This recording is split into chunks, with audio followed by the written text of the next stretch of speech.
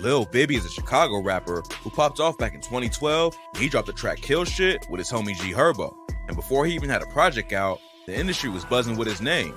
Drake even reached out and told him to drop his mixtape, which pushed Bibby to go even harder in the booth and make it perfect. He dropped the tape Free Crack in 2013. XXL was so impressed that they added him to their 2014 freshman class. Bibby followed it up with Free Crack 2 and 3, and everyone in the game was ready for him to drop an album.